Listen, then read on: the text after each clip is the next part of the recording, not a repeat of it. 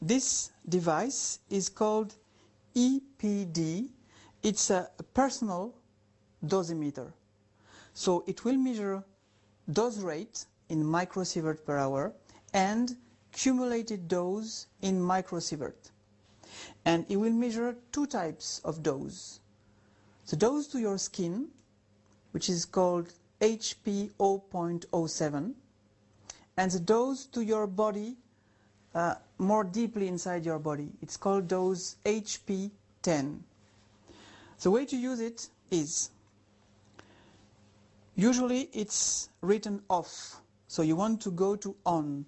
You just have to push this button 2 times for a few seconds. Now is operating. So the way to use this device is to go to different menus.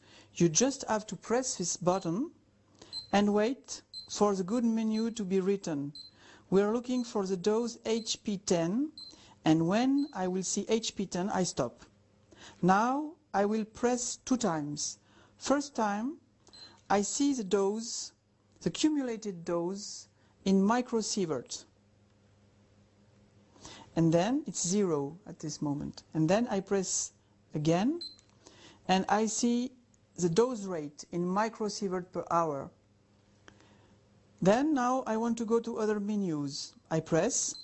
I want to check the dose to the skin. It's HP 007. So I wait for HP 07 to be written. It's here. I press once and I can read the dose with the unit here, microsievert. It's the cumulated dose to the skin. At this moment it's 0 microsievert.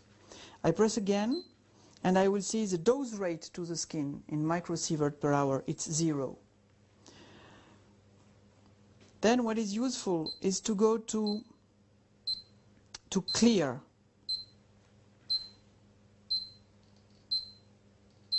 Clear. I press 1 time and then 2 times.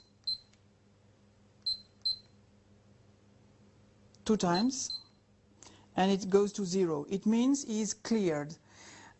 He has forgotten all the different measurements he made before, and now he's ready for a new campaign of measurements.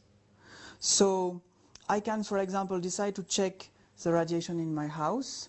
I will put it in a place that I want to check, and I will wait for a few minutes or hours, depending on the dose rate value.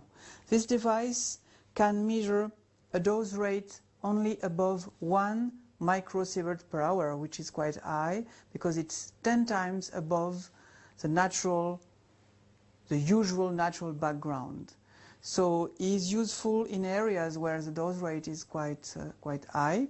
And if you wear it like that, or you put it in your pocket and you go to a contaminated place, you will do your job, make your measurements, and when you go back home a few hours later, you can check the dose that you have been accumulating during the moment elapsed between the moment when you made clear and the moment when you decide to read the measurements.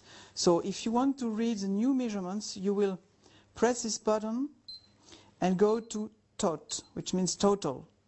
Then you press again once, and you see the total dose accumulated since the last time that it was used. In this case, it's 14 microsievert. And then,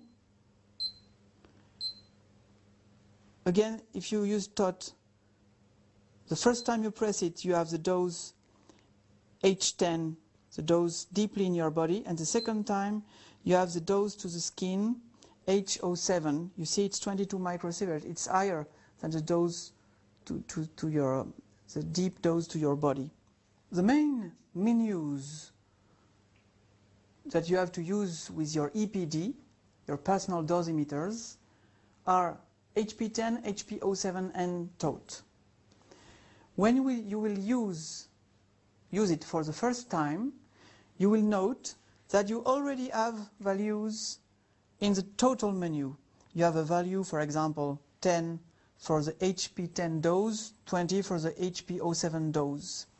You have to write those values in a sheet of paper and write down the time of your new measurement, time 0.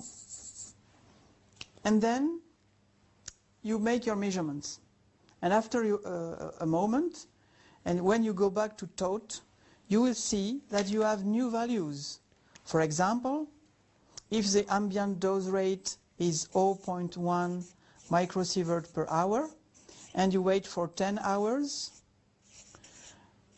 this device will have been accumulating 1 microsievert. So you will see here, instead of 10, you will see 11. And maybe here, you will see 20 plus 1, maybe 21. And you will note that at time T1,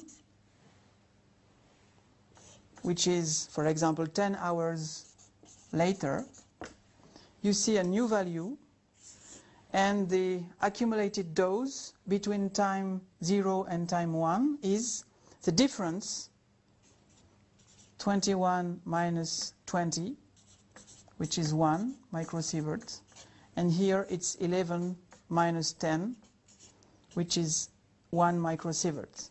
So you can say, during this period of 10 hours, at this place, a static place, or maybe your body because you moved around, you will say, okay, the dose I've been accumulating is 1 microsievert. And then you press the clear button. The clear button cannot delete these values. It will only delete the instant values that you can see in those menus. So you really have to think to write on a sheet of paper the values that are available in the total menu, and to subtract them anytime you make a new campaign of